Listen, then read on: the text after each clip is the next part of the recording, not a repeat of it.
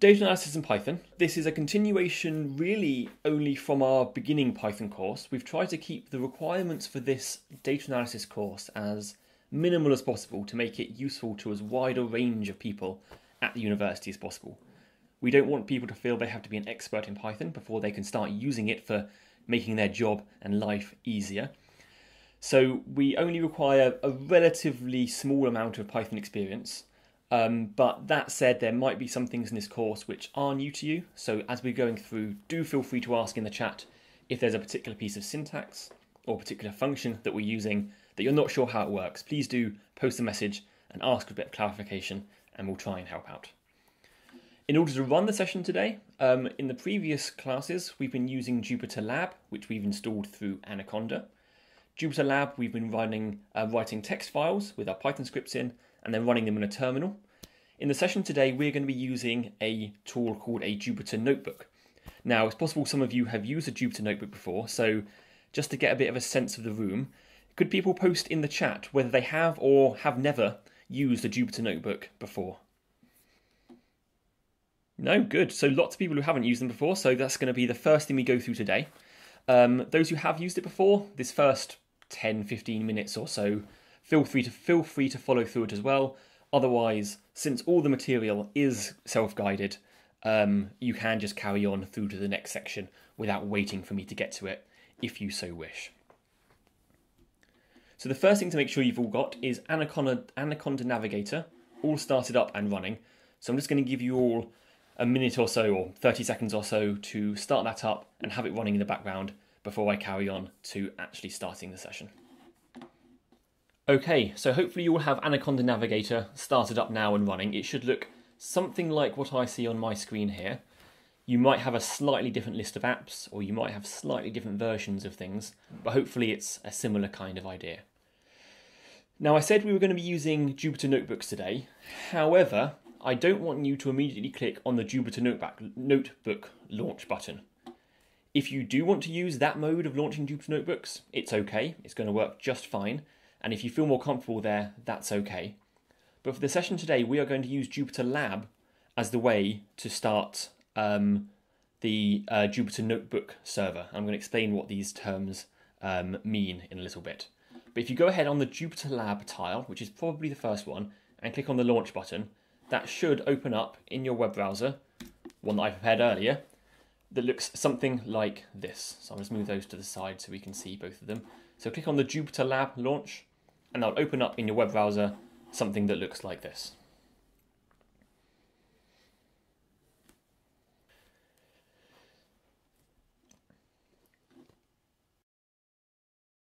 I'm going to go ahead and make this window here full screen and extra full screen, and the rest of the session we're going to be living inside this window here. So Jupyter Lab is a web-based, I say web-based, it runs entirely on your local computer, but it works in your web browser, even though it's entirely local. And it gives you an environment where you can run Python code, you can write Python code. One of the things it has built into it is its own Jupyter Notebook environment. So the very top icon you should see on your launcher, and if you've been to our previous sessions, you might not be seeing the same view. So just go ahead and you might, for example, have something that looks like this. Just go ahead and close all the tabs at the top. That's perfectly fine.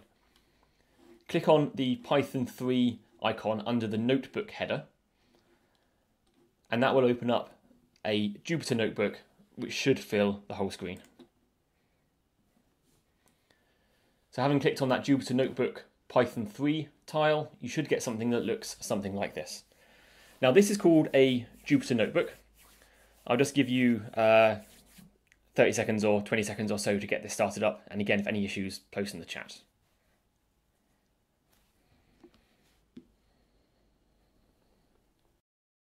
What we have here is a Jupyter Notebook. A Jupyter Notebook is a way of writing and running Python code in an interactive way. And it also provides us with a bunch of extra features which are really useful when we're doing data analysis kinds of tasks. So at the first case, what we can do is we click inside the grey area here and we can type any Python code we like. I'm going to keep it nice and simple. We can print hello. Now, if you just press enter at the end of the line, it just puts another line inside that cell. So it doesn't run the code just by pressing enter. If you want to run this cell, you either click on the plus button just above it up there, or hold down Shift and press enter. I'll click the play button this time, but in the course of this session, I'll probably quite regularly be using Shift enter or Control enter to run the cells. So you will sometimes see me running a cell without clicking it, and that's what's happening there. If I click the play button, it runs that cell and prints hello. It also gives every cell that's been run a number, so you can keep track of which order they've been run in, because in principle it's possible to rerun cells that are further up the page after having run further cells that are further down the page. It can get confusing, and we'll try and cover that later. So I'm just going to switch over to the notes now and copy and paste a few examples from here. So one thing we can do, as I said before, is have code over multiple lines. I'll just show that by typing. So A equals 5, B equals 7, A plus B. If I do Shift Enter, it runs that cell and displays 12 on the screen. Notice here in this second case, I haven't had to write print A plus B. I didn't need to do this, because the way that Jupyter Notebooks work is whatever the last thing in a cell is will be displayed onto the screen. So here, because A and B has the value 12, it's displayed 12 underneath the cell as the output for that cell. And you see the output and the input have got corresponding numbers.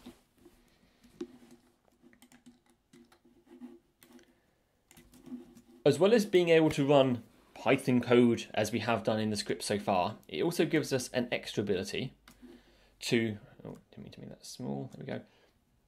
An extra ability to display output from commands in a slightly more visually pleasing way. Now, don't worry about what this bit of code here does. We're going to be discovering how these things work throughout the session today. I'm just going to make my font a bit bigger. We're going to be discovering how this works throughout the session today. But if you run this, it's going to print something that looks like a nicely presented table of numbers, where you hover over it and the lines get highlighted, which is useful when you have larger tables of data. The thing that's really useful, however, is the ability to display plots. So here, again, I'm just copying and pasting this in. We'll be discovering how these things work throughout the course.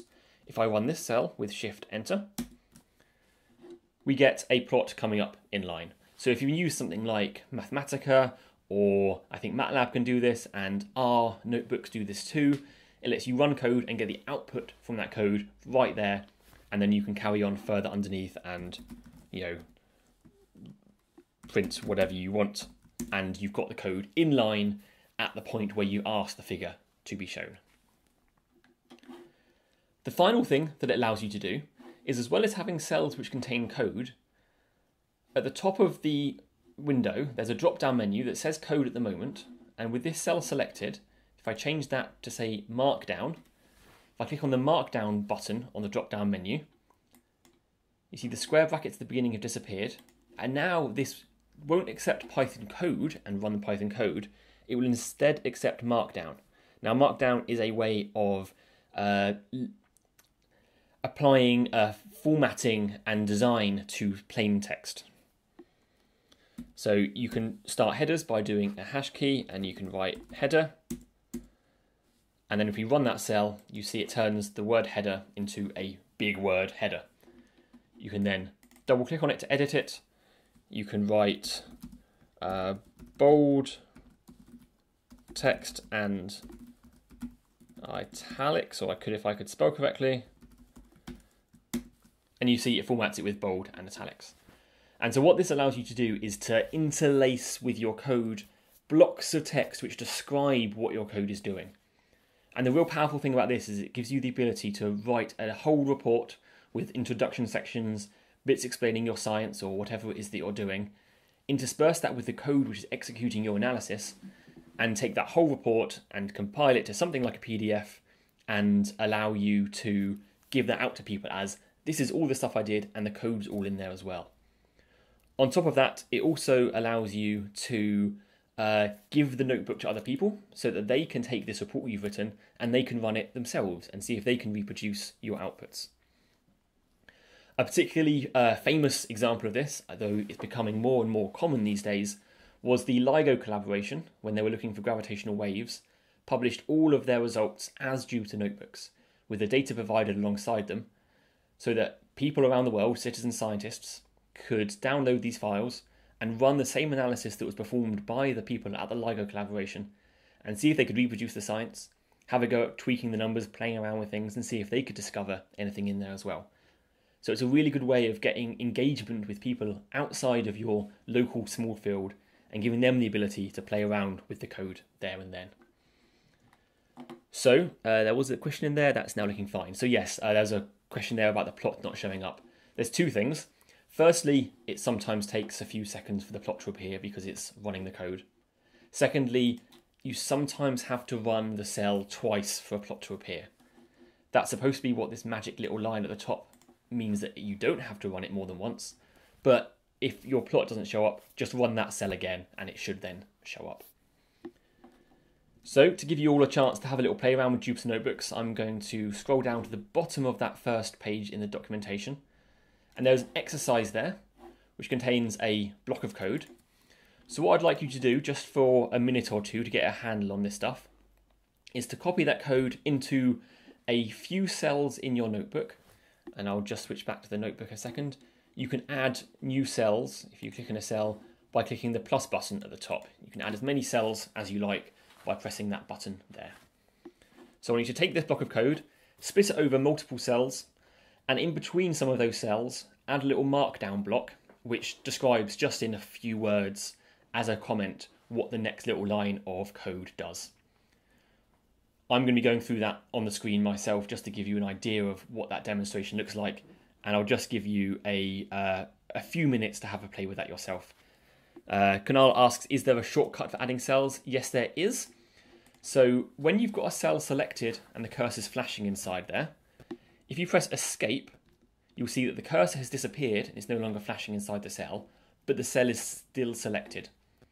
In this mode here, if you press the A key on your keyboard like this, it puts another cell below where you are. And if you want to add a cell above where you are, you can press the B key on the keyboard, I think. Yes, press the B key and that will add a cell above where you are. How can I go back and rerun? So if you want to, well, you can move up and down with the arrow keys.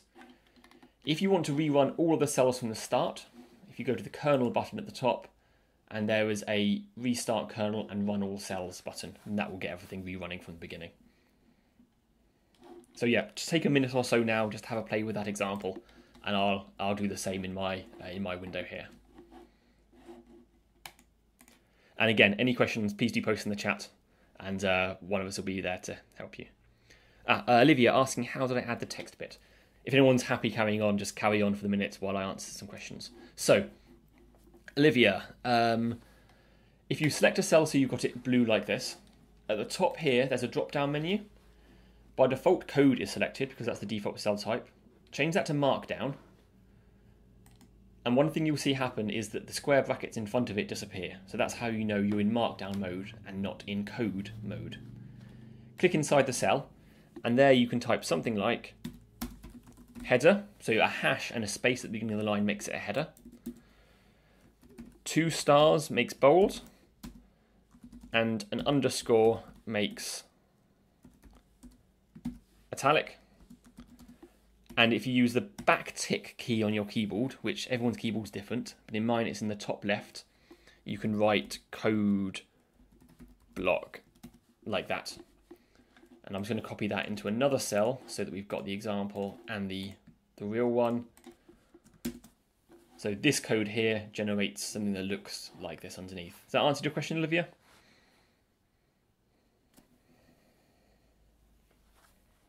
Great. And Rob, your cells aren't showing the answers after running. So if you could post in the chat there what you've typed into your cell, and then I'll see if I can reproduce it on the screen.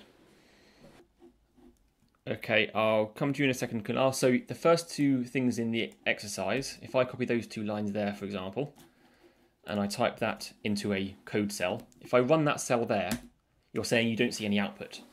And that's correct, you don't see any output, because in this case here, the last line of code, and I say line in inverted commas, I know you can't see me, but I am, the last line of code in that cell doesn't have a value because it's assigning it to a variable, and the act of assigning something to a variable in Python kind of soaks up the value that you would have been passing in.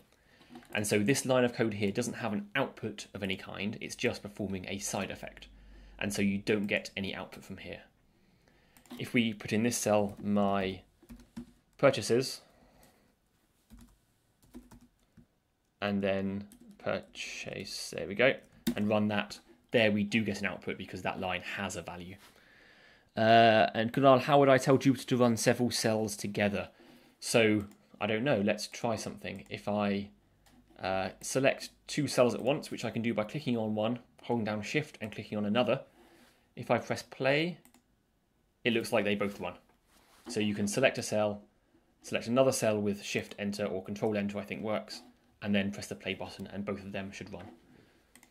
However, the easiest way to get that to work is to go to kernel at the top, restart kernel and run all cells, and that will run everything. Okay, so question here about the other things in this drop-down menu. So you see one that says raw. That basically, in the mode where you want to generate a PDF, Jupyter won't do anything to the cell before just putting it in the PDF. So it's just really, really basic and raw. So you never need to use that one.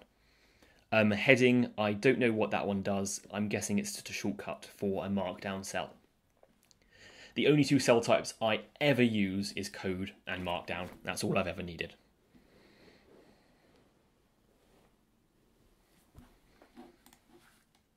Okay, so hopefully you've all had a chance to have a little play around with the notebook. It does take some getting used to. I do strongly recommend getting used to using some of the keyboard shortcuts. So it's going to make your life a lot easier if you keep your hands on the keyboard rather than moving around. So for example, I'm in this cell here. I can press Escape to deselect the cursor, press up on the keyboard, and then press Enter, and then now I'm typing into the cell above. If I press Escape there and press B, I'm now in the cell below. I can press Enter and then type A equals 7, for example. I can run that with Shift Enter, and then I can move down to the bottom cell here and then run that cell again, for example. I've done all of that without touching the mouse at all, and that's going to make your life easier as you become more accustomed to using Jupyter Notebooks. Okay, so moving on to the next section here. First thing we're going to do is in the notes, at the bottom of every page there's a next button. Go ahead and click on that next button now. And in general, Christopher will probably be posting into the chat the link to the current page we're on. But in general, you should be able to just follow through in the order I'm going. I think Christopher might be helping someone with a question at the moment. So, introduction to Pandas. So this course is about data analysis in Python because it's a very, very common thing that people in all walks of the university have some kind of data they want to analyze. Maybe it's in a spreadsheet, maybe it's in a text file, maybe it's downloading from a website. Often what they want to do is ask a few questions about it, for example, to select a subset of the data or to merge it with another form of data, and often to plot a graph at the end. A lot of science comes down to a bit of analysis and plotting a graph, as I'm sure you're all aware.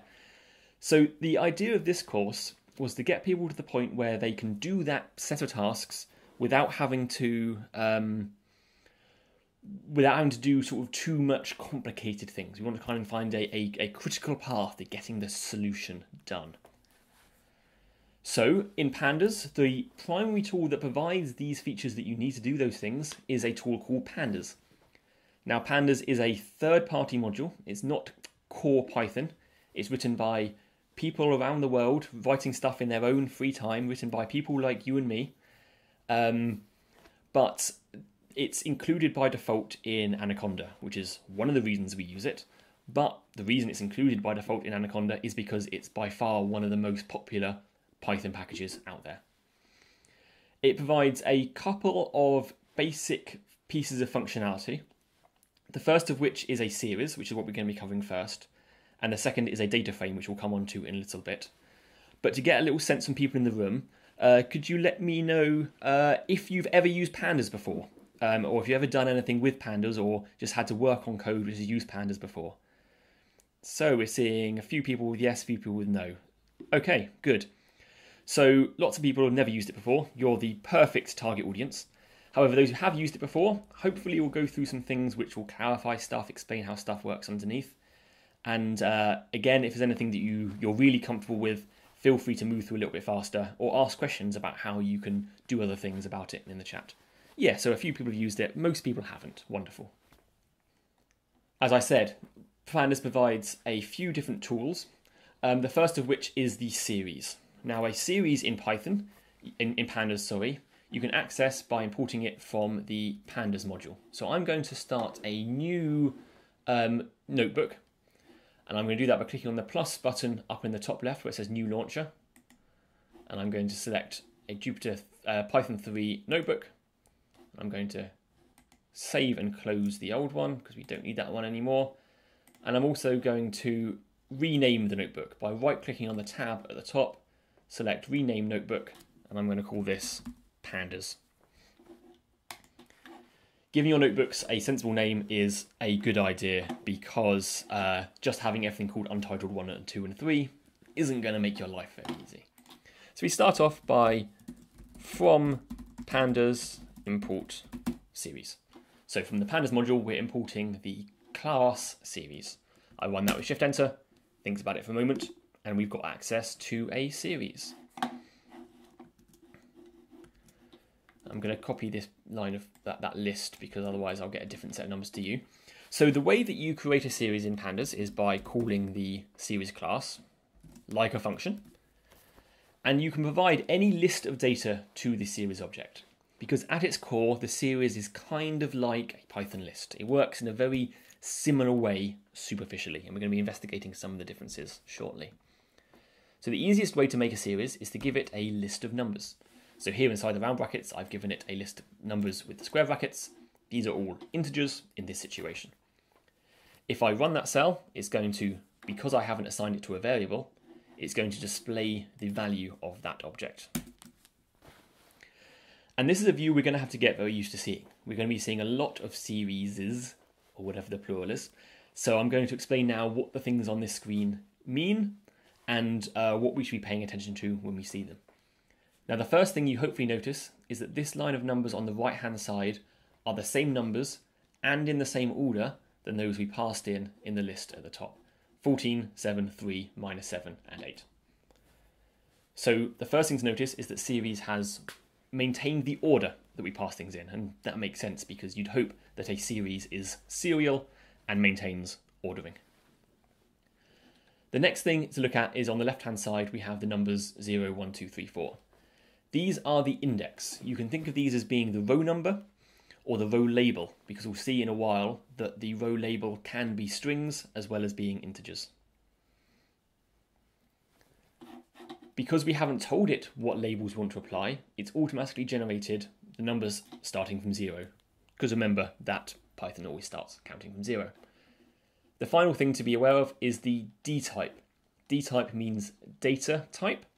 In this case, it is an int 64. Int means integer. 64 means it's a 64-bit integer.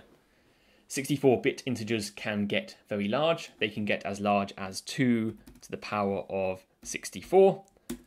So the largest integer you can have inside this thing is pretty much that big. Except actually it's only that big because it goes positive and negative. So you can hold very, very large numbers inside here by default. The reason that it tells us what the type is here is because Pandas is going to use the type of the data to perform certain optimizations as it does stuff, which is useful when we're dealing with millions of numbers and we want to do mathematical things to them. It's going to do it nice and fast. As I said, here we didn't specify an index, so it generated one for us. We can go ahead and give an index to it. Index equals, so as a second argument to series, we pass a list of, well, whatever you want. But here I'm going to use a couple of strings, single character strings, but strings nonetheless. And when we run that, we see printed out on the screen the same numbers as before, but here we have a set of indices.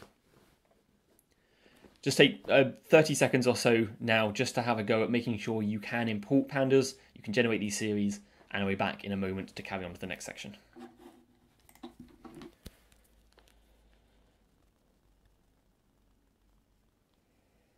Okay, got a question there in the chat from Dan. Is it impossible to index from a sliced range? Okay, so you're asking, for example, if you wanted to do something like, you wanted to have the numbers, sorry, something like 1 to 6 in there. That's fake syntax, that won't work. So if you wanted to do something like that, you should be able to use the range syntax and do 5, 10, and that will give us, nope, am I missing a bracket? Oh, because it's a comma, not a colon. There we go. So in the index there, I passed in the range function, and so it started from 5 and gone through to 1 less than 10. Is that what you meant, Dan? Great. And Adam, is there a shorthand for copying a previous line? Yes, there is. So if you've got a cell selected, you press escape so that your cursor's not in there. I think if you press Y and then P, Y and then P. Nope, someone said there's a help if you need it.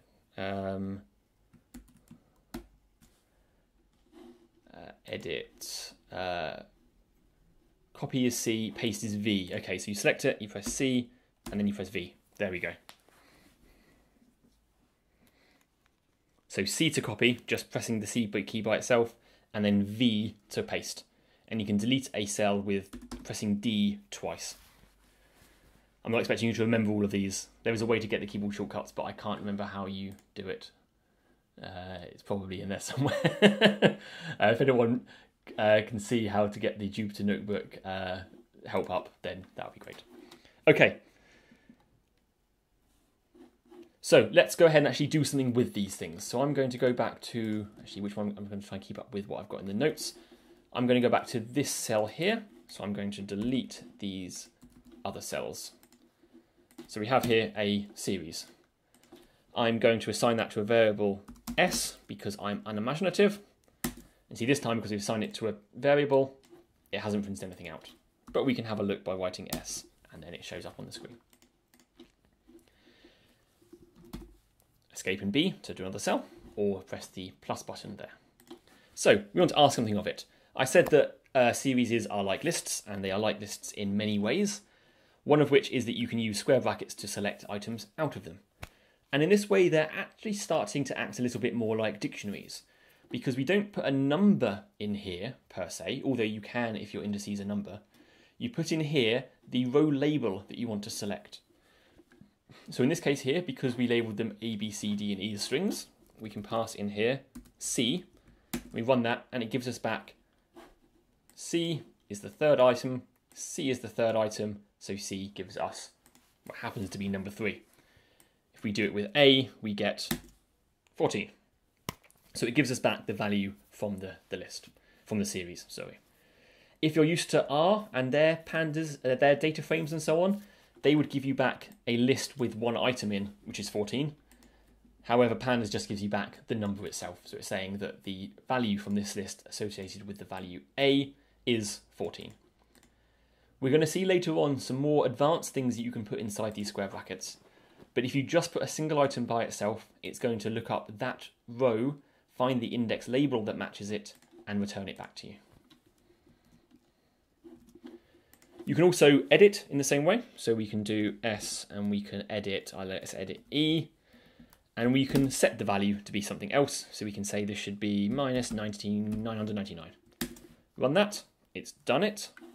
New cell S, and we see that E has been updated and changed. So there's 3 exercises after this bit here. Don't necessarily worry about doing all of them. In general, there's a few more exercises than you really need. They're just there to stretch you if you're interested. Just take a minute or two to have a go at those, and then I'll move on to the next bit.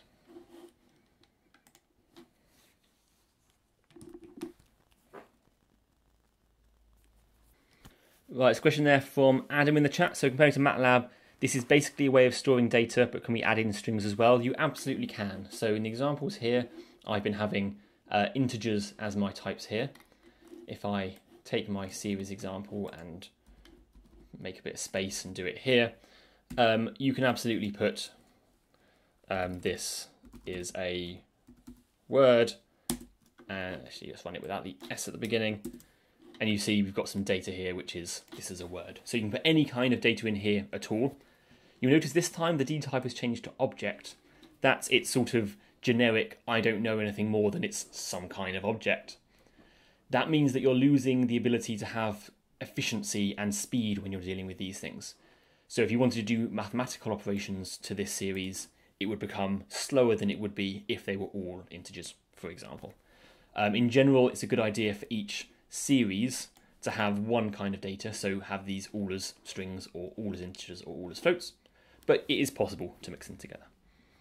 Now, suddenly my shortcuts stopped working, so if your shortcuts won't work if your cursor is flashing there, so if you want to, for example, copy or do a cell underneath, make sure you pressed escape so that the blue outline around the cell disappears and it's just grey and there's no flashing cursor there anymore. That means that when you do something like A to do a cell above, it works correctly. So give that a go and see if that helps. And I'll delete that cell. So from those exercises we've just been going through there, there's a question there about how does a Pandas series differ from a list or dictionary? And while these ones above are just having a play around and having a go with these things yourself, yeah, I answered this question about how a series differs from a dictionary and a list. I wanted to point these out because it's useful to have an understanding. Because one of the things you need to get used to in programming is choosing the right kind of container for the data you're dealing with. And so knowing how they compare against each other is a useful first step along that. So they're like dictionaries because you can just access by any kind of key. But importantly, series are ordered where dictionaries aren't. We'll see later on that series can have repeated indices. So while you can't have a dictionary with the same key repeated, you can have that in a series. It's generally not a good idea, but sometimes it does make sense, so be aware of that. And series are sped up and made fast by using NumPy or NumPy behind the scenes. A list, again, they're in order, and you can index by integer in principle, but a series lets you access stuff by key, as we saw, and again, it's made faster. So on the whole, it takes the best bits from both and makes it faster, but there are some situations where you don't want something quite as difficult to interact with as a series. It's not built into Python, for example. So, series operations. Let's have a look at an example, and I'm going to be asking for some audience participation in a moment. So here we have a list.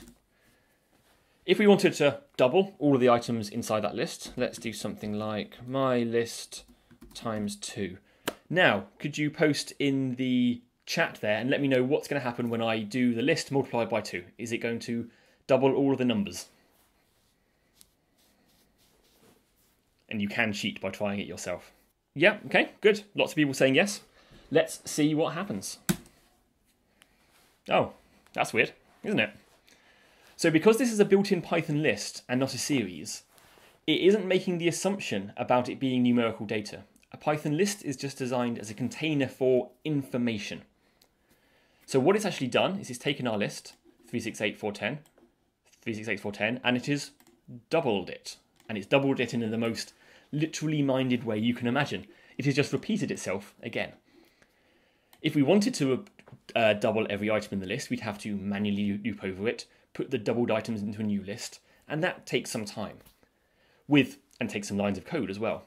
With only 5 items, you're not really going to notice any slowdown. But if you have 1 million items, putting it in a Python list and looping over it is going to be slow. So let's take this same list and let's make a series called S. In fact, let's call it S1. Let's have this different name from before. And so we're taking our list, we are converting it into a series and giving it a name. S1 now looks like this. So it's those same numbers, but it's a Pandas series. If we multiply that by 2, it's done the correct thing. So it hasn't duplicated the list, it has applied this operation to each item in the list.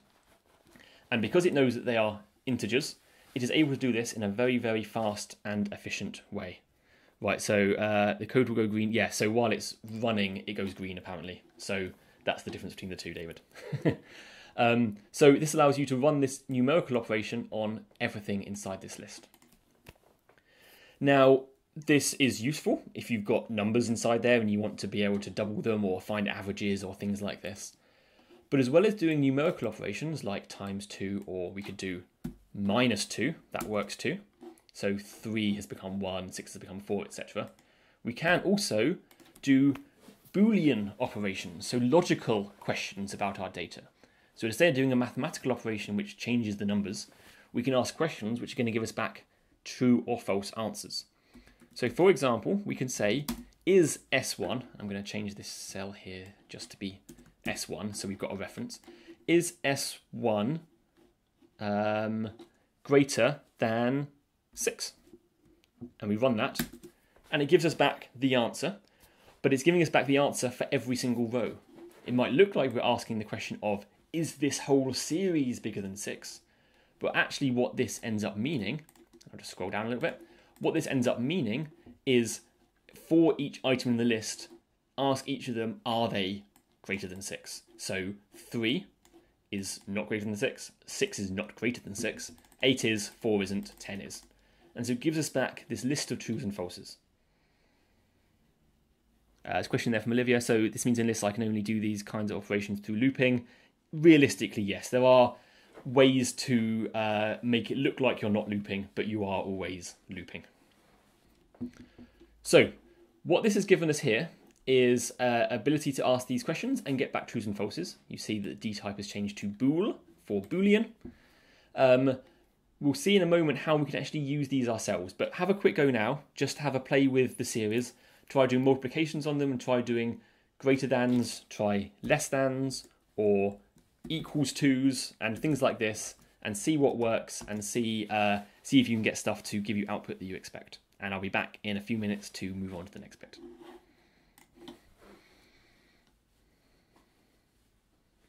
Jeanne's asking, how do you get just the numbers from the series? So you want to get not all of the stuff around it, you just want to get the values, and you can get that by writing dot values. And that gives you back the array with just the values out of there.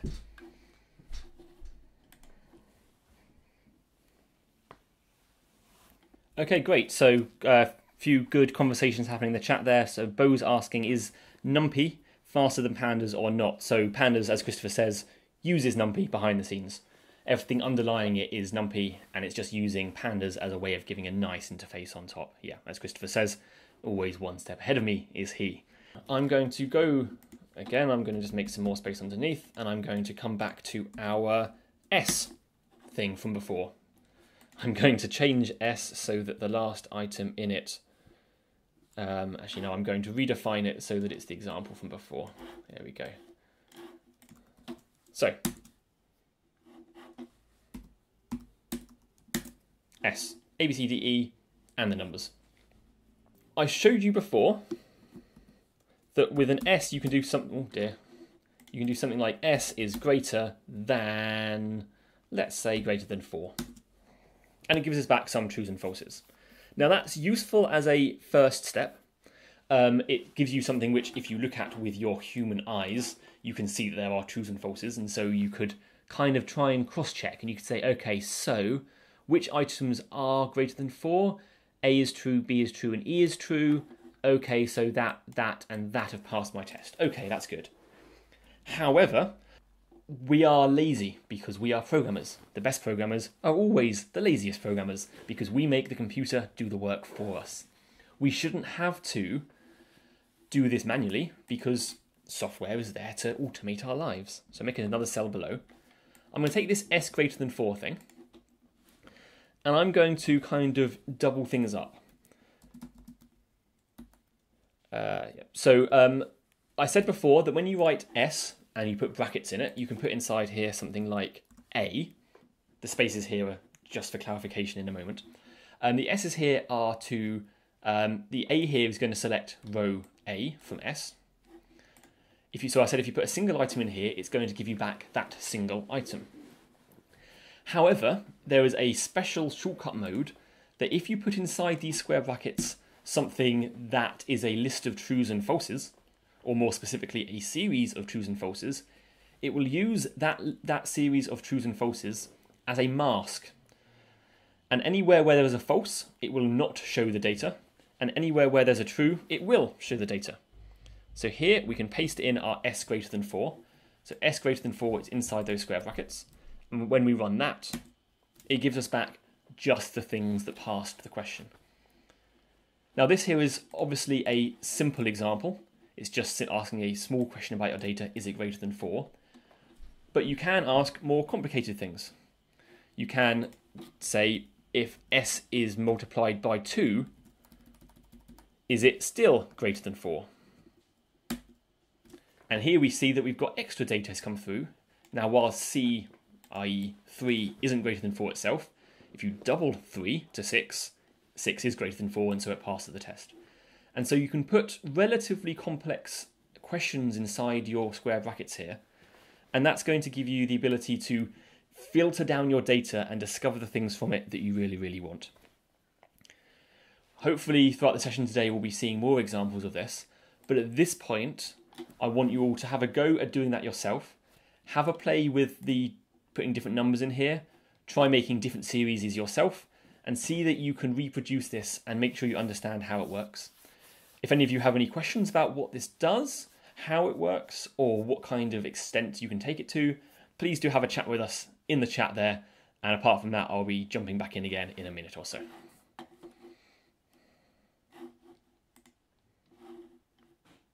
Okay, so hopefully you've all had a chance to have a little play around with querying your data like this. There are other ways of querying data in Pandas. We'll be seeing how they interact with larger forms of data in a short while, but there are also other techniques out there.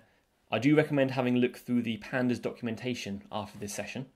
Some of it is very technical and dense, but some of it is written for relative beginners, so you should be able to get some useful information out of it as well. I'll point you towards it towards the end of the session. So the last thing I wanted to cover on series, which is going to be useful later on, is how you can do things between two series. So here I've defined two more. I've got S2 and S3. One's got largish numbers in it, and the other one's got smallish numbers in it. As before, we saw that we can do S2 minus 5. That subtracts 5 from all of the values inside S2. So 23 goes to 18, for example. But if you've got two series which are the same length, you can do S2 minus S3. And it will subtract the corresponding elements from the two of them. So it does 23 minus 7 is 16, 5 minus 6 is minus 1, and so on and so on. And again, it does this very quickly. It will, even if you've got like a million items inside here, it will be able to subtract one from the other in a fraction of a second. So you generally don't have to worry about the speed. As long as your D types are showing up correctly as int64, and as long as these are a similar size thing, this is always going to be a nice fast operation. You don't generally have to worry about that.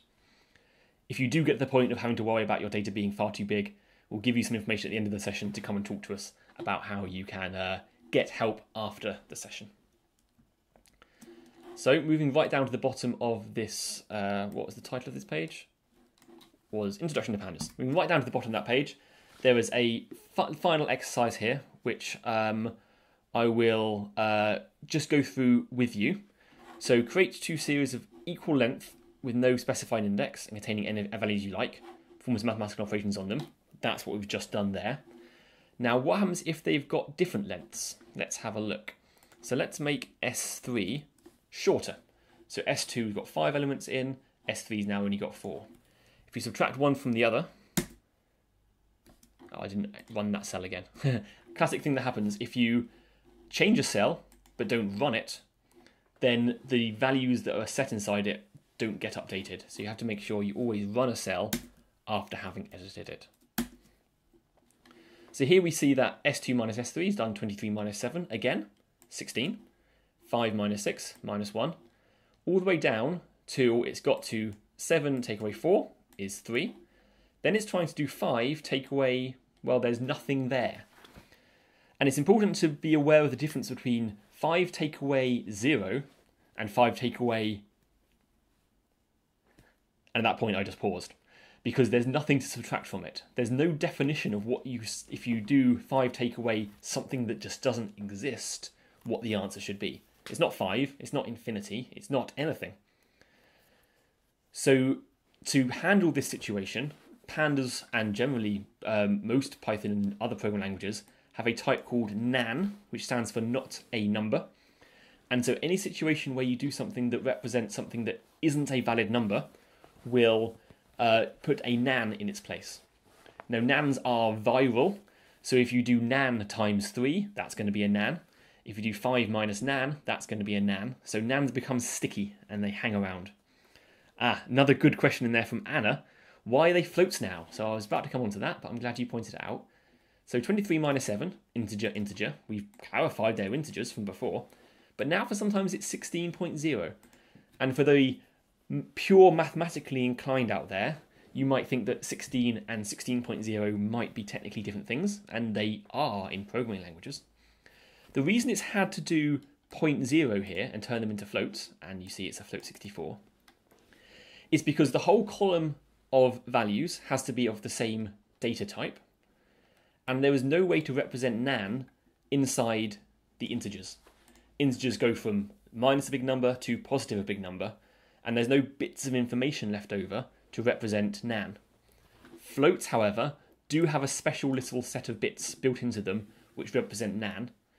So as soon as your column gets nans involved, your numbers are going to turn into floating point numbers. Now, some of you might not be seeing floating point numbers here because this is one of the things that's changed with the recent release of Pandas 1.0. It's now a little bit different, and you can have integers with nans because they do something a bit cleverer. So in the future, this might not be happening, but it's worth being aware of. Okay, good. So with that, we are going to move on to the next section. At the bottom of that page, there is a next button, and we are on to data frames. Now, the term data frame, as far as I'm aware, was stolen from the R programming language, either from the language itself or from one of the packages. I'm not actually entirely sure. At its core, you can think of a data frame as a table of data.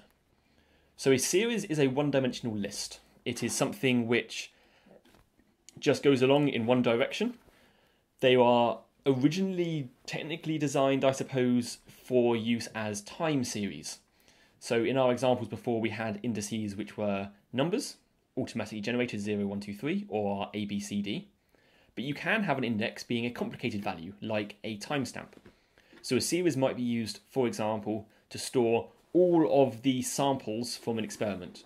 Maybe that's all of the temperatures throughout a day, or all of the atmospheric concentrations of CO2 throughout a year. That's a one-dimensional set where there is one piece of information, but repeated, and each piece of information, each row, has a label saying when it was collected. So that's what a series is. A data frame is a table of data. And so where you can think of a series as being a column, a data frame is a set of columns all connected together. At its core, a data frame is made up of a bunch of series put next to each other, making up a table. That's what they do. And as soon as you start operating on data frames, start asking questions from them, you are going to start getting back series. And this is why we've started with the simpler series type, because very quickly data frames devolve into a series, and that's how you start operating upon them. So we'll start by importing this, and I'm actually going to start a new notebook. I'm going to save the old one, but I'll leave it open. I'm going to start a new notebook, and I'm going to call this one Data Frames. And we start by from pandas import data frame. Now, there's a question in the chat about how often do you have to do this import. Generally, you do it once at the very top of your notebook, and then it persists for the rest of that session. This next bit I am going to copy and paste because there's no way you want to sit here and watch me type out all of this. That would be very boring for everyone involved, and I would absolutely definitely make a mistake. So this is just a plain old Python dictionary. Each key is a string, and each value is a list of items. Each of these three lists are the same length. The way this is going to work is each key is going to be used as the label for a column, and each value is going to be used for the values in that column. So we go ahead and run that. Now, at the moment, that's just a plain old dictionary. If you want to turn it into a data frame, we should go ahead and use the, if I could spell, data frame class, which we've just imported at the top, and we pass it our data in the same way we passed our series, our list, to the series. There's a convention to name your data frame df, and that's a bad idea because it doesn't describe it, so I'm going to rename this to census. I think that's how you spell census. Then in the cell below, I am going to print it out, census. You're going to see me lots of typos in this session. There we go. Just going to make sure I've got my chat window open. Good. So you can see here, we've got a table. We hover over it and we see all the lines showing up nicely. So I didn't mean to scroll there. We've got 3 columns because we had 3 items inside our dictionary: city, year, and pop. City, year, and pop. In the city column, we had Paris, Paris, Paris, Paris, and then 4 Londons and then 4 Romes. We see the same thing here. So it's maintaining the order of the data. At this point, we don't care about our dictionary anymore, so I'm actually just going to scroll down to the bit that matters. We've taken our data, we've printed it out. You can think of each of these columns as being a series, and you'll see there are 3 columns, so there are effectively 3 series being involved here. If you remember before, every series had its own index. The way that a data frame works is it combines all the indices from the parts together and gives one overall index all the way down the left-hand side. And now because we haven't specified an index, it's assigned one for us, again, the integers displaying from 0. So I'm just going to give you a few seconds now just to copy and paste and run that code yourself. Make sure you can import the module, make sure you do this line here, and make sure you can get to the point where you've got a table displaying in your code. So give you a little bit of time there just to have a go at that, and then I'll jump back in.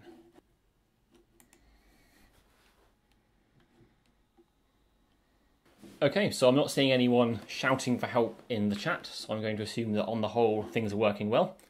And again, if I'm going too fast or too slow, please do say something. So there's a few things that we can do with these data frames.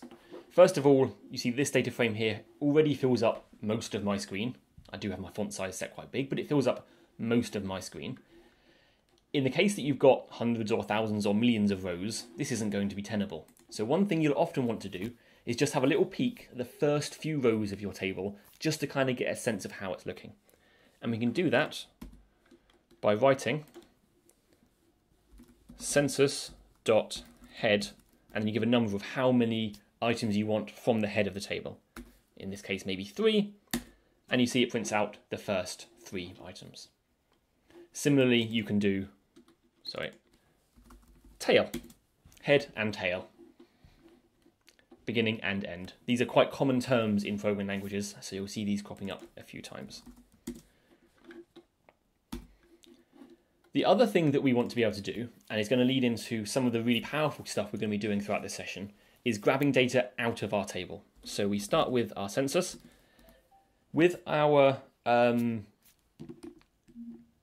series, when we put stuff in square brackets, if you remember, it would select by row. So you might think you put census 1 and it would give us out this row here. But actually, the way that data frames work is that they select by column first. So in here, we have to write something like city. That will give us back the city column. So to reiterate that, a series selects by row, a data frame selects by column.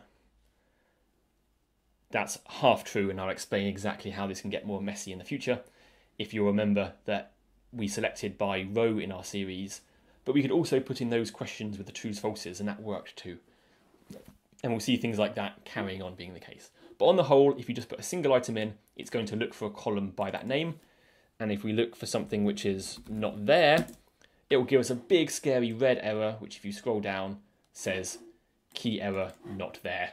That's it saying there's nothing by that name. So let's go back to city. This has given us back a series, exactly of the type we were dealing with before. The only extra thing it's got is now it's got a name. It says name city, and so we can remember which column it came from. We can check the type of it by wrapping the type function around it, and we see that it really is a Pandas core series object. So that means we know exactly how to deal with it. So let's start through that again. Census, square brackets, city. So we could say something like, I want to select all of the rows where the city is Paris, because those are the census informations that I want to do my subset of my analysis on. Because this is a series, we remember before that Boolean operations on series give us back a list of Booleans. We expect to get the same thing. And we do indeed get a list of trues and falses, where the trues are the rows where it was Paris and the falses are elsewhere. Now, as before, we can take anything that's a list of trues and falses with associated indices, an object like this, and like before we passed it into S, in this case we can pass it into census. And inside those square brackets, I'm going to copy and paste this thing here. And the reason I put those spaces around it is because the proliferation of square brackets can get confusing. So these outside square brackets are asking a question of census, and so they're going to give us a subset of census. These inside square brackets here are selecting the column on which we're asking this question. So this here is a list of trues and falses. It's going to mask and select down just the rows from the census table, the thing up above, which match this question. And so when we run this, we get back just these items here, which match Paris. Have a little go at that yourself, make sure that's working, and then I'll carry on to the next bit.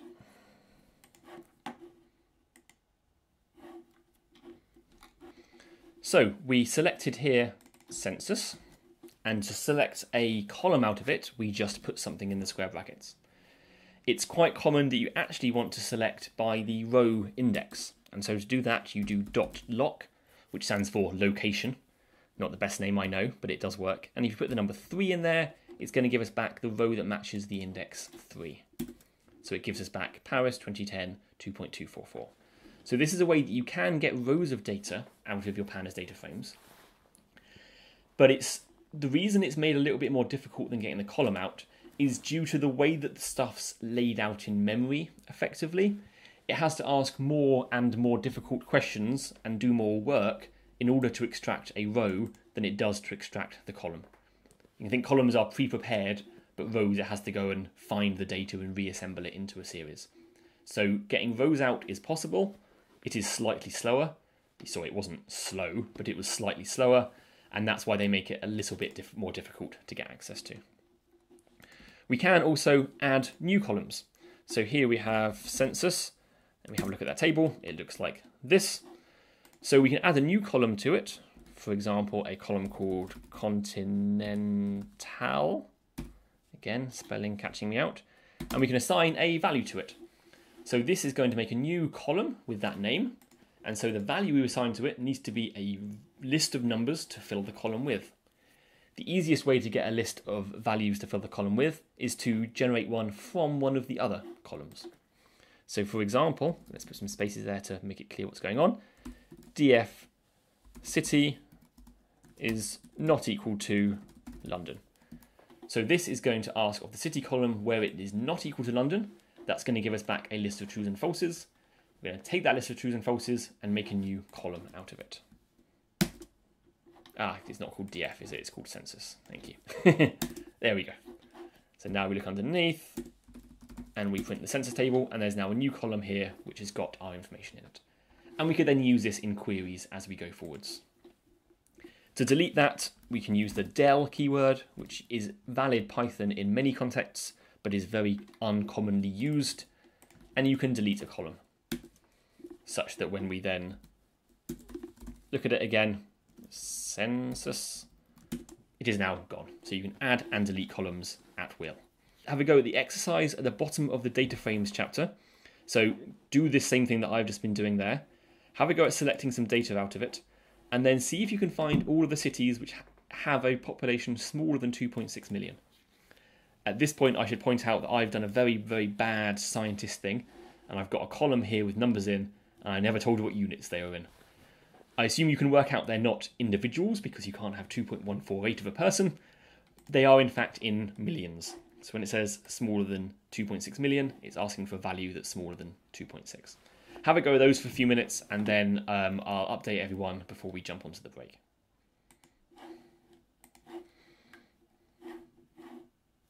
So I want to go through the answer to one of the exercises there. So the bottom of this page, this middle exercise here, select the data for the year 2001, We'll see how to do that first. Then the question, which city had the smallest population that year? Now, to answer the second part of the question, does require a function that you haven't been taught yet. So I'm going to teach it to you now and show how we can do this and build it up stage by stage.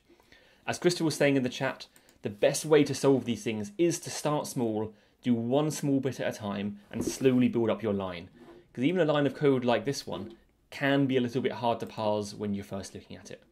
So either build it up part by part, or give temporary variable names to each step and then use those variable names in later steps. But let's get to the exercise.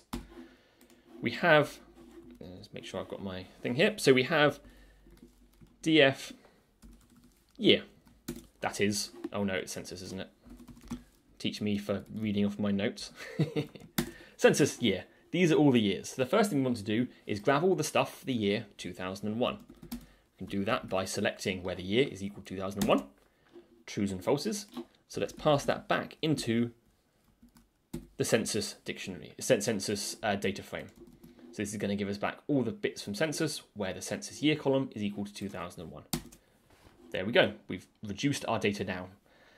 Now the question in the exercise was which city had the smallest population that year? So if you just looked at this and said Paris by reading the numbers, that's a successful way to answer the question. I can't fault you for doing it that way.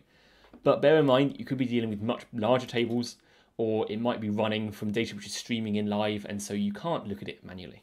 So let's look at how we would do this using Pandas to do it for us. The first thing to look at is we've got this information here. The next question we want to ask is what data in the population column is the smallest? Well, let's start off by getting the population column. That's given us just the data out of that column with row 0, 4 and 8. Notice it hasn't renumbered the indices, it's maintained their original numbers from the original table, 0, 4 and 8. And what we can do is take this and assign it to a new variable because I don't want this line to get too complicated. So I'm going to call this pop, and we've got a variable called pop, which is the same thing, but it means we've always able to refer back to this set of data. If we look at pop, let's get rid of that highlighting, we could do min. Calling min on a series gives us back the smallest value in there, so 2.148. We could use that number and then refer back to the table and find the column, so we'd find the row which has that population value inside it. But that's a manual process and we want to use the computer to do our job for us. So there's a function built into it, and this is the one I didn't tell you about, called idxmin, which stands for index min, i.e. give me the index of the row which has the minimum in it. In our case, the minimum is this, and so the row, the index of the row is 0. So this should return us 0. If we change this to index max, we see we should get 4. And we do, but we don't want max, we want min. So given that, we now want to use the fact that we know which row had the smallest population in the year 2001 by going to our census table, grabbing the city column, because we want to get the city out at the end of it all. Actually, no, let's do it the other way around. Let's do this. No, let's do city column first. City, which gives us back the city column. And then that's a series, so we can ask a question of the series by chaining together these square brackets and put inside there this question we asked. This is 0, so it's going to get the 0th row from the column here. We run that and it prints out Paris. So that is how we answer this question. Remembering that pop is actually this thing here. So if we wanted to, we could copy that. We could use our thing here, replace pop with it, get rid of these spaces and run that. And we should get the same answer. We do. And when you look at that line of code there, you realize why I split this onto multiple lines with multiple variable names, because while this answered the question, it's a very dense and difficult way of understanding it.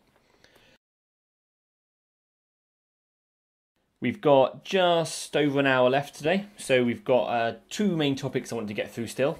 The first of which I'll jump into now, and we want to make sure we get round to making plots before the end of the session, because For a lot of you, that's going to be the reason that you came. So, I've made a new notebook here. Still got my old ones open, so we can refer back to them. But we're going to start off, let me just get my notes up.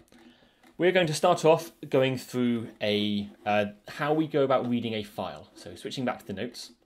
Pandas has built into it lots and lots of ways of reading files from either from your local hard disk or even downloading them directly from the internet. It's got a variety of tools for different file formats.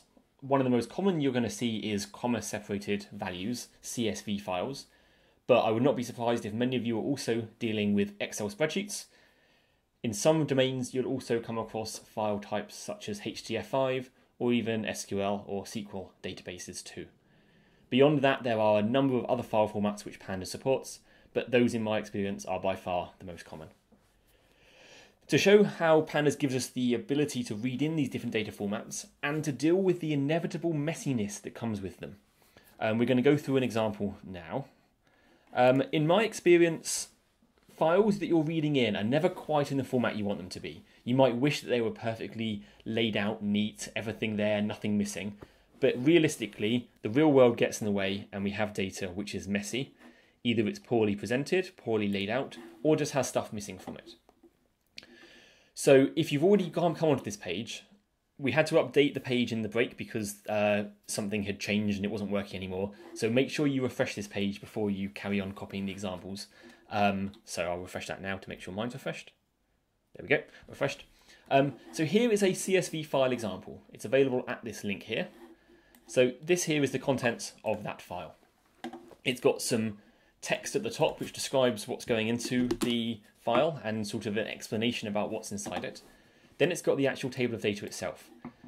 You'll notice it's using semicolons instead of commas to delineate the different columns in the table. It says up here a -1 signifies a missing value. So we've got some -1s, which mean there's no census data for that year. There's also some places where we've just got two semicolons next to each other, and that's meaning that in this gap here, there's again missing data. So there's lots of missing data. It's in a strange format. It's got some stuff at the top we're going to have to deal with. And I'm going to go through now how we can deal with this stuff and how we can get Pandas to read it in a nice way. So we start off by importing Pandas. There is a convention that when you import Pandas, you import it as PD. It doesn't matter. You could do all this just with import Pandas. But when you come to finding examples online, you'll see people using PD dot something quite a lot, so it's worth getting used to seeing that. Make sure that's imported. So the function that we're going to be using today is something called pd.read_CSV. There's a whole bunch of read_somethings. In fact, let's just have a quick look at them. This is just loading up. Read CSV, FWF, JSON, HTML, etc., etc. I won't read all of them out, but there's a lot, as you can see. The nice thing that Jupyter Notebooks give us is that if we've got a function and we don't know how to use it, we can just use a question mark and then run that cell, and it's going to print out the documentation for it. And you see here the documentation for read CSV is long. This is an example of what might be considered a bad function because it's got far too many arguments to it. But it's one of those situations where they've tried to find the balance between functionality and usability. On the whole, I think they found it correctly, but there are a lot of arguments. These are just the arguments and their default values. Scroll down further, and it has a description of each and every argument in there. So we're going to be referring back to this along the way so that we can see what we need to do. To that end, I'm actually going to switch back to the notes here, and there is a link after import pandas pd to the manual. So I'm going to click on that link, and this is that same thing but on the web page because it's going to be easier for us to search through it on the web page. So the first thing we do is pass in the file that we want to read. Now I've prepared a file for you at a link which I'm going to copy and paste there. Again, this is in the notes. This is just defining a string. We are going to pass that string to the read CSV function. And there we have it. It has downloaded the file, opened it as a CSV file, and has attempted to interpret everything that's inside it. As you can see, it's done a job, but it hasn't done a brilliant job. It is naively assuming that everything in there is a CSV file, and it's asking for us to explain anything that's outside of that loose convention. So the first thing we'll see is it's included the comments at the top, all that stuff that was explaining what was inside the file. I'm going to reorganize this. You can do this in Python. You can have a function call with arguments, one on each line. And I'm going to have to use another argument to this function to tell it that it should skip some of the rows. So I'm going to go to the documentation, and I'm going to Control F and search for skip. Now, skip initial space. Let's do match, highlight all. Skip rows. Ah, that sounds like the one we want. So let's look for skip rows. Skip rows, and go down the page. And here is the documentation for that argument. It says the line numbers to skip. That's what we want. We want to tell it how many line numbers we want to skip. So let's go back to here and pass in skip rows equals, and I think it is 5 we want to skip because there were three comment lines, then 2 blank lines. If we run that, there we go. Those comments at the top have disappeared, and already it's looking a little bit better. We've just got the data left over.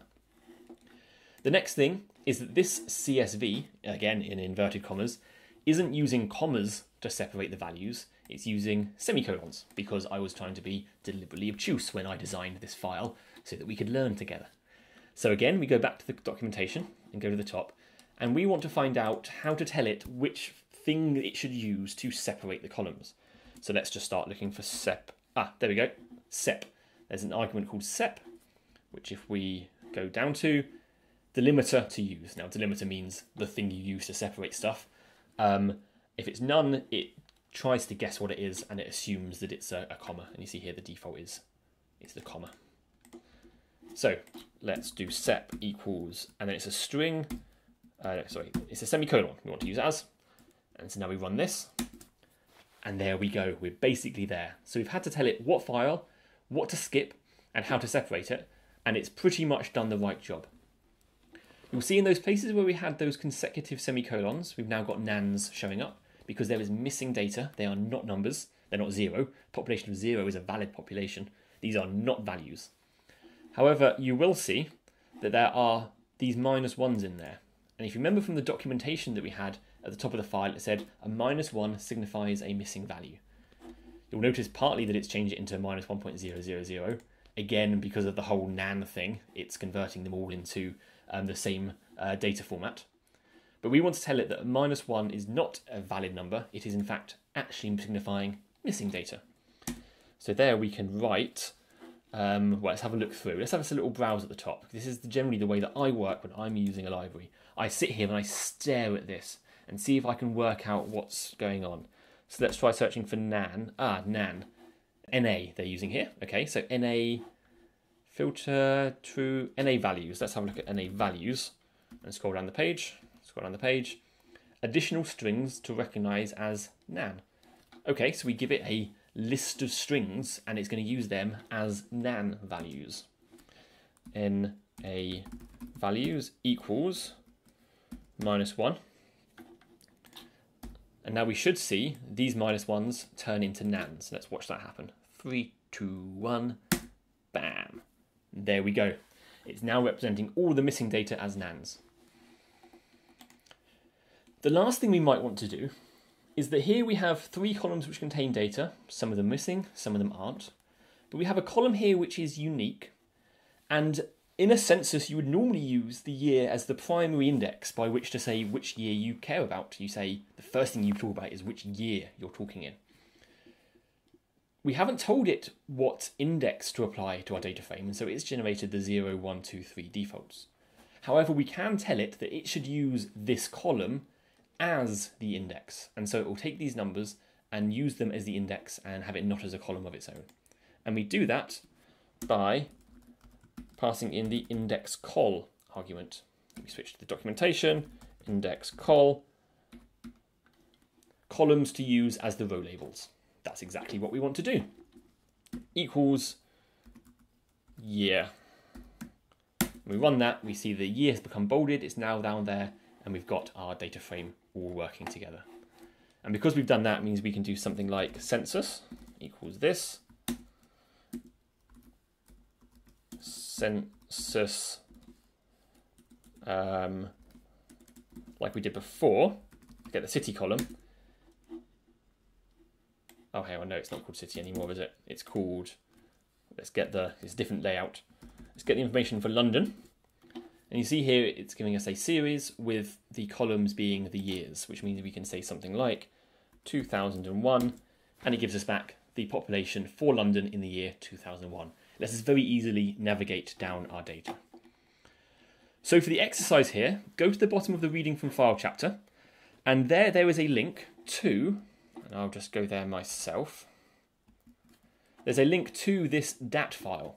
So do the same thing that I just did, but doing it over this DAT file instead. And if we look at that file, okay, it's not going to let us look inside it. That's annoying. Actually, we can have a look at where it came from on the Met Office website. Loading, loading, loading. Loading, loading, loading. That's not going to load. So in the meantime, just take that URL there and paste it into the same read CSV thing we did above, and try doing that same thing. Try just fiddling with the data, try adding in skip rows, changing the separators, things like that, and see if it starts to look how you want it to. And if you get stuck, have a look at the answer, and otherwise I'll go through you all with it in a little bit once you've had a chance to play yourself.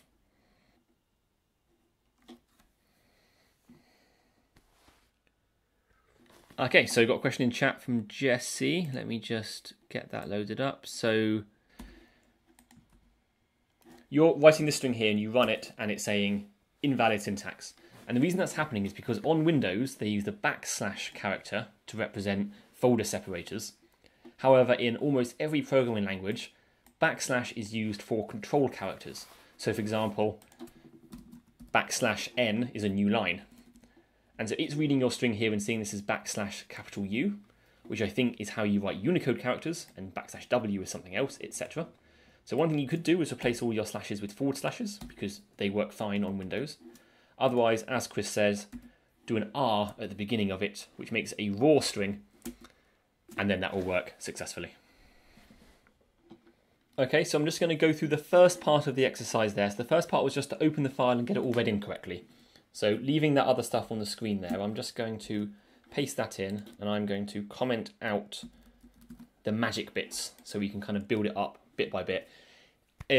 Feel free while I'm doing this to just carry on going through the exercise yourself. If you've done this already, you don't have to listen to me. Feel free to carry on through the other bullet points, looking at negative temperatures, etc. But for those who are interested, I'll just go through this on the screen. So we read the CSV in from that file. I've commented these out so those aren't being applied. And we look at it and it looks all wrong. All the files are in the wrong place. It's got all this extra information at the top, which we want to skip in the same way we did with everything else. So when we run it again with the skipped header, suddenly we're getting data that looks correct. Again, it's assuming that it's comma separated values, but our table, as we saw was not comma separated, they're separated by spaces. So we want to tell it that instead of using commas, it should use white space to separate the columns. And if we now run this, we see that it works. I'll point out one thing about this data because we are going to be using it in the next section, and in fact for the other exercises. The year column here isn't the year in which the data was measured, it is the average temperature for that year, in the same way that the October column is the average temperature in October. The final thing we have to look at, and if we look at the end of the table, this will be clearer with tail. In 2019, there's a bunch of 999s at the end. And that's because I downloaded this file and put it on the website in October 2019, about 6 months ago. And so there's obviously no temperature data for the future from their perspective. Now, it tells us in the format on the Met Office website that -99.9 and -99.99 both represent missing data, in the same one that our -1 did before. And so we can use the NA values to set them to nans. So when we run this, we see the nans showing up at the bottom. That last bit there is very easy to miss. It's also very easy to miss the difference between with 1 9 in the decimal place and with 2 9s in the decimal place. Yes, there's a question there about whether delim whitespace is the same as /s+. It's a very good question. And in fact, I can answer it by going to the documentation and looking for delim whitespace, and it says right here, equivalent to setting sep is equal to /s plus. Now this, for those who haven't come across it, is called a regular expression. These are very powerful ways of matching patterns, which we don't cover in this course. If you are experienced with them, you'll recognise what this means. In essence, it means a bunch of whitespace. But to avoid people needing to know regular expressions, they've added in the delim whitespace argument to make that easier for people. Bo asks, how can I set all negative values as nan? So I don't believe there's a built-in way to do that using NA values, unless you only have a subset, a strict set of negative values you're dealing with. The way that I would deal with that is to read the data in and then do a second pass where I loop over that column or apply a function to that column which replaces any negative numbers with nans. So there's a function called apply, which applies a function you give it to every row, every item in a series, and you could do a if statement inside that function which would check things out, which would compare it to 0 and then return none if it was less than 0. So I would do it as a second step after the reading in. I don't think read CSV has got built-in functionality. You could argue that read CSV has got enough arguments already without adding in any more. Yeah, exactly, as Christopher's done there. So I'll see if I can demonstrate that. So let's get rid of the NA values one here, and it just has these 999s. And if we, on the row below, do df, where df is less than 0, is equal to none. So that's going to find all the places where the df is less than 0, and it's going to set them to be none. So when we run that, and then look at df.tail, let's see if this worked. Christopher's reputation's on the line. It did indeed work. So I would do that as a second step. Okay, so I assume that people have managed to read in that data file using the example in the notes, and I should point out again, I say again, I don't know if I have pointed it out yet. On every exercise, there is almost always, I think always, an answer link. So if you click on that, it will take you to the answer, where this is the lines of code that I just copied and pasted from. So if there's ever an exercise you're stuck on, you can always find out the answer and get a little bit of help. But do try and have a go yourself with these things first.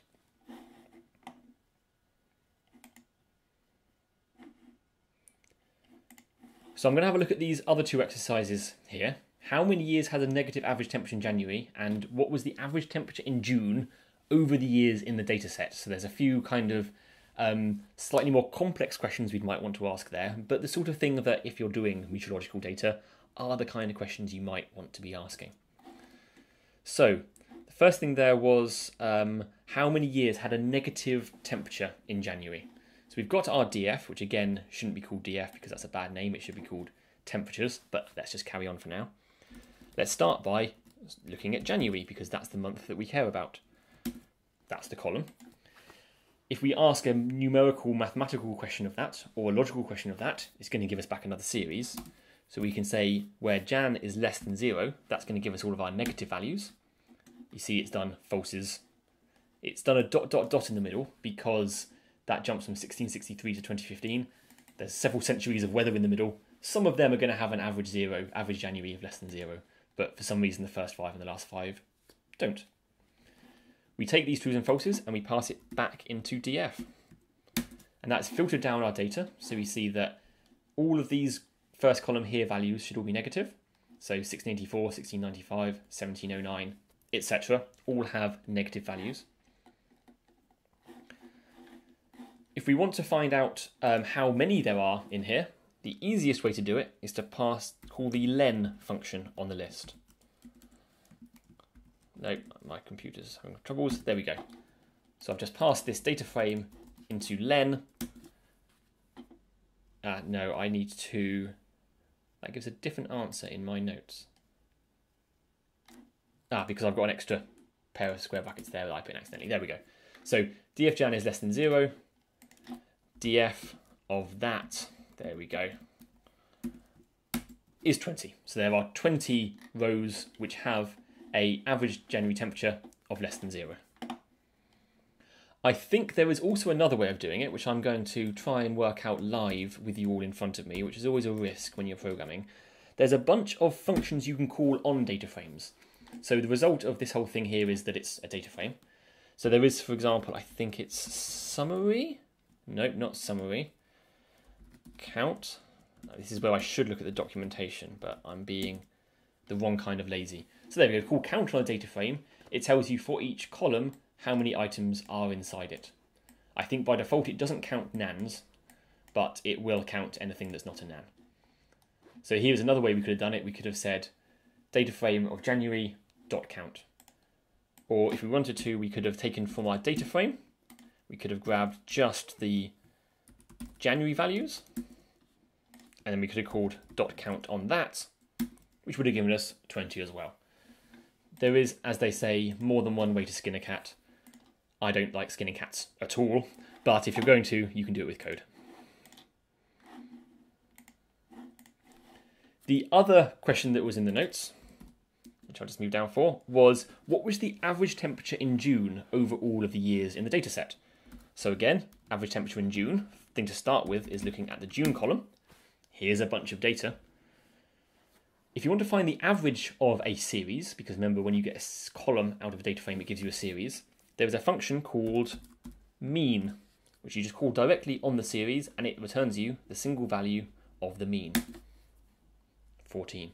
So over the last several decades in some measurement location in the UK, which is where this temperature data was collected, the average June temperature, or the average of the averages, I should say, is 14 point something degrees. If we look at the Jan temperature, we see the average Jan temperature is 3. This tells us we are probably in the northern hemisphere.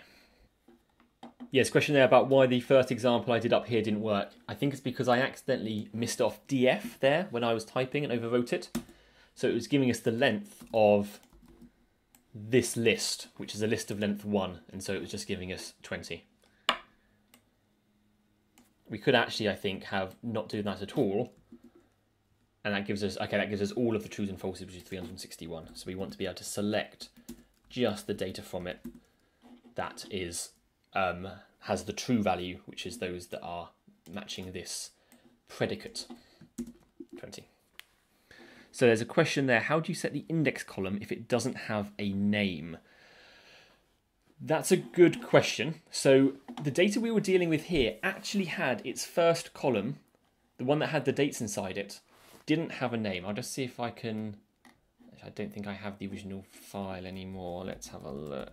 This is a peek behind the curtain at the material.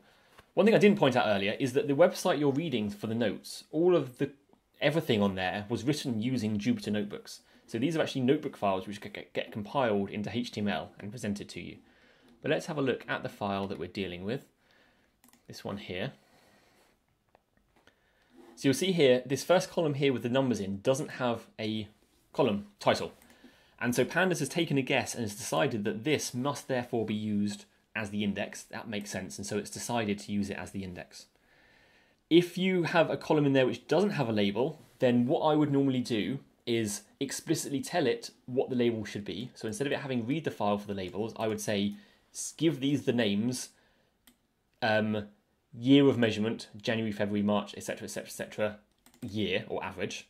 Then once that's done, I would use the labeled that I've now given it a label as a thing I pass to the setIndex function to say use this column as the index. So I do it again in kind of 2 stages. So Jesse, your question about you've got a list there, can you use a mask expression to find values? I don't think so. I'm often wrong. So let's have a look at the documentation. Actually, do I have it open already? No, I don't. And let's have a look at NA values. I did skip over it earlier. So NA values takes a scalar, like just a number, a string, a list like, or a dictionary, and it is optional. By default, it's this. So there's no option here for the type of this to be a function. So there's no ability here to pass in something which is either a function or something which maps something. So built in, there's no ability to do that. So I would suggest using the feature that Christopher found for us earlier, where we did, commented that out, and then we did, no,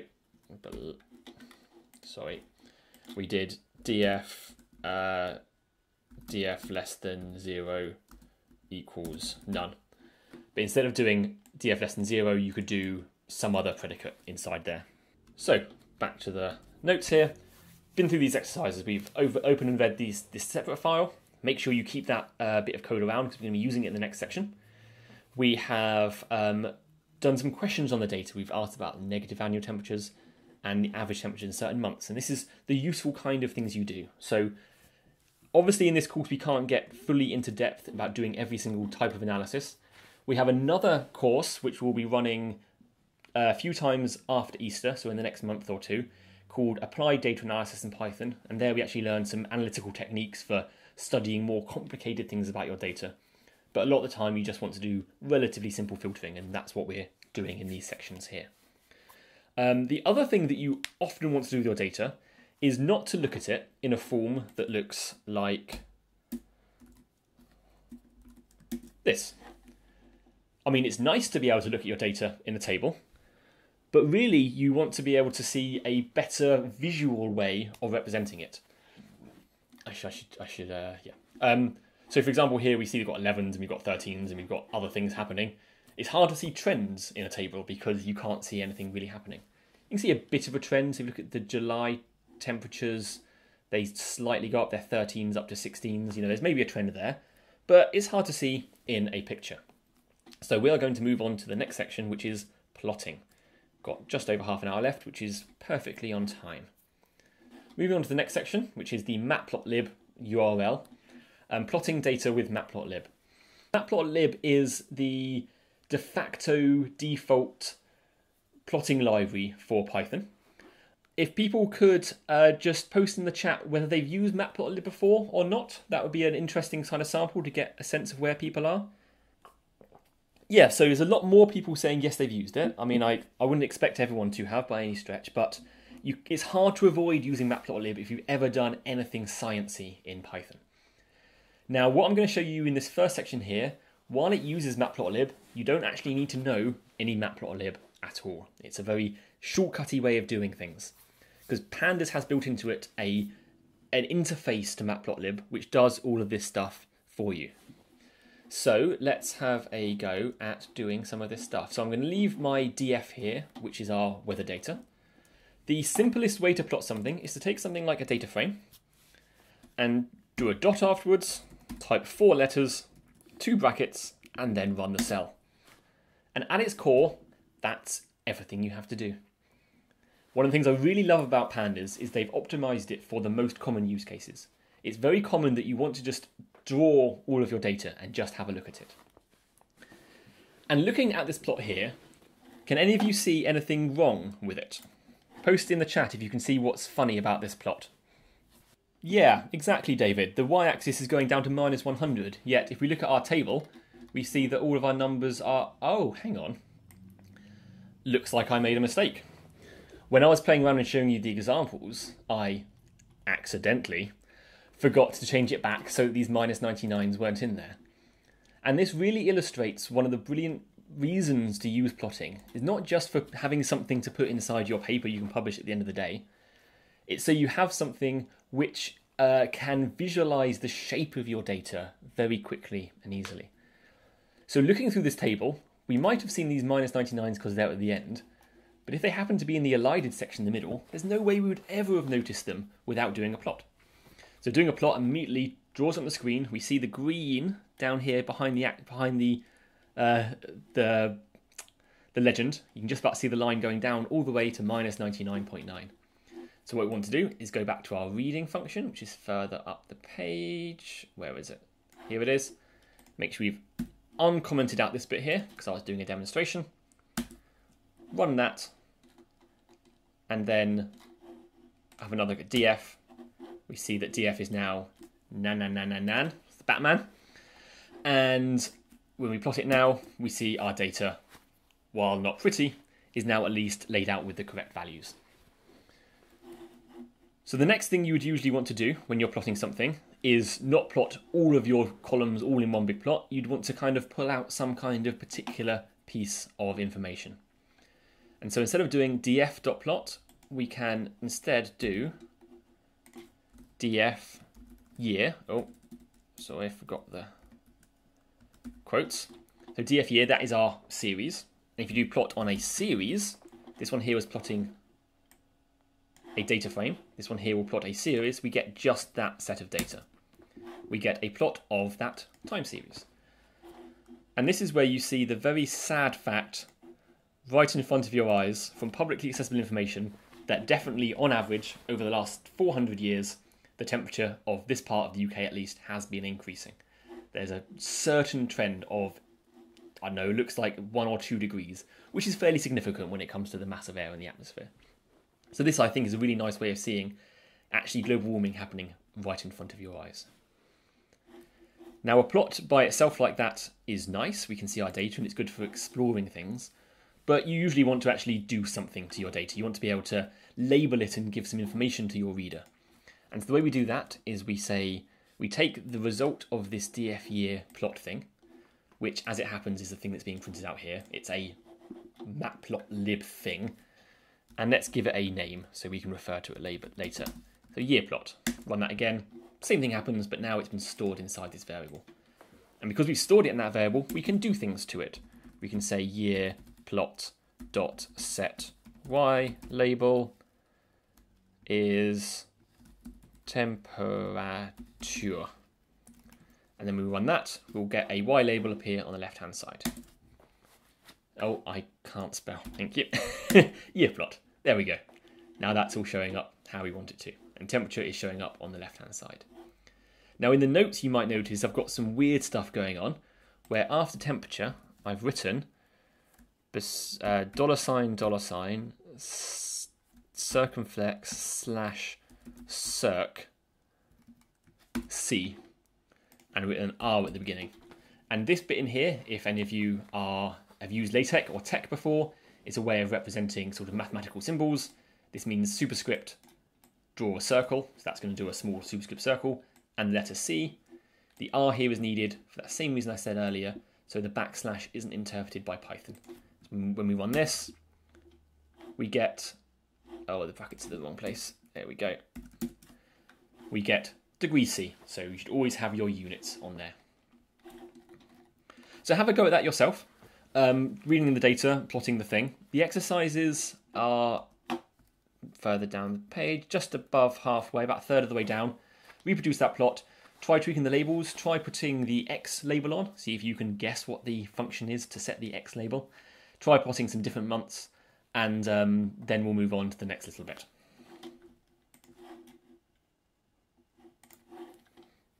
So David, as to your question about what kind of object R is, everyone else can just carry on for the minute. You don't need to listen to this. I'll demonstrate. In summary, it is the same thing. So if we look at type, no, if I could spell, I would. Type of hello, it is a string. If I look at the type of R, hello, it is also a string. So the way that Python uses this R in front of it is it kind of uses it to pre-process what's literally written here before it turns it into a string. Normally Python reads a quote and it happily plods along it till it sees another quote, and it does stuff to things in between like new lines. What the R here does is it changes the way that it reads through this string before making a string out of it. And what the R really means is don't do anything until you see another closing quote. Adam, to your question about square brackets and round brackets, as Christopher says, exactly right, square brackets are used for indexing and round brackets are used to call functions.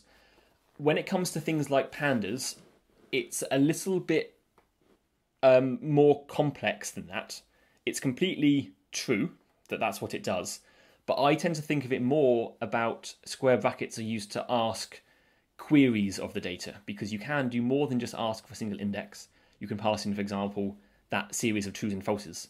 So because you can put more complex things in there, I think of it more as a query syntax, where lists and dictionaries have got a very simple syntax, but series and data frames have got a more complicated query syntax. But as per the language, square brackets means index operation. And the next little section is other kinds of plots. So you might have noticed we never specified what kind of plot we wanted, Pandas just defaults to, if it's dot plot and you're doing it over a series, or a data frame which is just a bunch of series, to do a time series plot effectively. It treats it like that. Now, different kinds of plots actually need different kinds of data. And this is something that I think when you're taught about bar charts and histograms and stuff at school, it isn't always quite made explicit. But I see a lot of people making mistakes by just thinking, I've got some data and I want to represent it in this way. And maybe the two of them don't actually make sense together. For example, you shouldn't just, or you could, but maybe it wouldn't make sense, just take all your data here and plot it as a bar chart. Because arguably it's continuous data. Maybe it's continuous, maybe it's not. That's really where it starts to get a bit blurry. But for example, if we wanted to do a chart of the temperature in each decade kind of could be thought of as a independent singular value, and so we want to plot a bar chart of the temperature in each decade going across the sheet. So let's have a little look at how we can do bar charts. So at its most simple, I will do the thing I just said I wasn't going to, and show you that you can do dot plot, and then before doing the brackets there, you can write bar dot plot dot bar and then call that as a function. It's a bit of a weird syntax for people who are used to Python, but there is a way to make this work. You run that, and it does a very, very, very dense bar chart, where everything's smashed together and you can't really see very well what's going on. Now, that's not a very useful thing to do. Really, we want to look at a sort of a simplified view of this. Here we've got 300 or 400 pieces of data. Bar charts don't work well with that many pieces of data, so we want to simplify this down. So let's delete that cell and start again. So I'm going to introduce, while I'm technically introducing bar charts, I'm going to introduce a few other bits of syntax in here, which I think are useful things to know about. So first of all, we've got our data frame. If we want to get out just the years from this data frame, the years here are in the index column. They're not a column by itself, so we can't just do square brackets index because there's not a column called index. Instead, there's a shortcut which gives us the index, which is just dot index. That gives us back effectively a list of all of the index values. What we want to do to turn this column here and group these by decade is to have our table here, and the way we're going to do it is we're going to make a new column on the right hand side which has inside it the decade that each row is in. This first one will say 1650, 1660, 1660, 1660, and so on, up to 2010, 2010, 2010, all the way to 2019, being also 2010. And so to do that, we're going to do a little bit of string manipulation, and so I'm going to sort of play along with this, and if people have any questions along the way, ask in the chat, and I'll try and pay attention to both windows at once, but otherwise I'm sure my helpers will keep up. So we're going to make a new series which contains this column here, but turned into a string. So df.index, and we're going to turn that into a series. We're turning it into a series so that we can add it as a new column. Now the index of that new series has to match the one we're going to insert it into, so it has to use this same index here. So this is very repetitive, but df.index. And if we look at that, I forgot to import pandas on the screen, from pandas import series. Here we have index column, values column. They are the same as each other, and the d type is integer. However, we want to have these as strings because we're going to be doing string-like things to them in a moment. So we apply to the data in that column the string function. Looks the same, but now the d type has changed to object. And this we are going to call years because these are the years that we're dealing with. We're going to take that and we are going to apply another function to it. And the way we're going to apply this function is something you might not have come across, and that is a lambda function, which is a way of very concisely applying a bit of information to something. So this x here is going to represent each year, each row from our series. And so we're going to take each row, and that is going to be a string, which is 4 characters long, like 1659, for example, or 2019. And we are going to take the first 3 characters from it, and then add the string 0. So we're cutting off the units number from the year and replacing it with a 0. And if we look at that, we end up with 1650, 1660, 1660, so on, 2010, 2010, 2010, 2010. So this is now our data which represents the decade that we're in.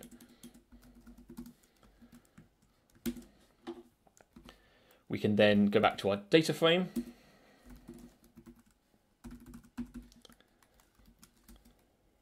And assign that series we've just created with the decade strings to the decade column. So it's going to make a new column called decade. And so now when we look at df.head, we see we have a new column decade which has 1650, 1660, 1660, and so on and so on. So in order to plot our data by decade, we first had to make a column which represents a sort of a consistent piece of information for each row that we want to group together. Because the next thing we want to do to our data, a thing you can do in Pandas, which we haven't come through yet, but I'm going to introduce now, is grouping. So if you have a table of data, you can group together rows based on certain conditions. In the example earlier, we had that continental column we created based on whether the city was or was not London. So we might, for example, want to group our table we had earlier by is this continental or is it not? Then we could look for getting summary statistics for one group, summary statistics for the other, and then we can compare the two against each other. In our case here, we want to find summary statistics by grouping together based on the decade. We want to have we're going to make a new table which has one row per decade. And the row per decade is going to be made up by averaging the stuff that are in the rows that are inside said decade. Let me just switch back here. So to group things in Pandas, we do df. Remember, df is this table here. Dot group by decade. If you just give a column name, it will group by all the values that are the same in this column here. So it will make one group which contains this one row here, 1650. It will make another group which contains all of the ones that are 1660. Another row which contains all the 1670s, 1680s, 1690s, and so on. So it'll end up with one group per decade. Then we tell it what we want to do to each group. If we just look at what we get here, you see it gives us back not a table which has the groupings in, but some kind of intermediate object. And that's done for performance reasons. But we can tell it, now what we want to do to each of those groups, we want to find the mean of each group. And when we run that, we get back this. So you see here, it's made a new data frame. This is not the same data frame as before. The index is now based on the thing that we grouped by. So the decade is now the index, because we told it to group by decade, and so it's taken that to mean decade is the important thing. So use that to index our data. It's then made a row for each decade where the values in that row, for example, this 2.60 here, is made up by averaging all of the rows from the previous table, which are in the 1660 decade. So 0, 5, 5, 1, and then some more that are hidden down here. So that gives us 2.6.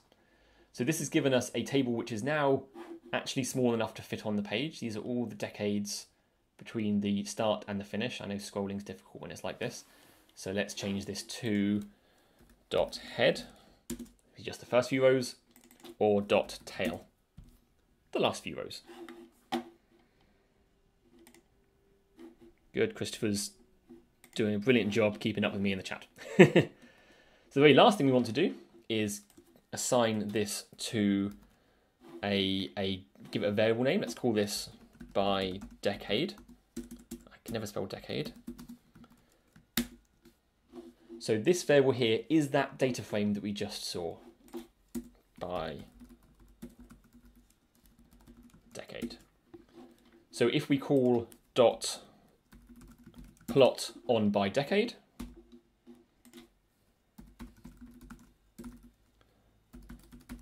we will get a line plot over the decades, just like we did before. But you see how we've reduced the noise in the data because we've averaged over the values within each decade.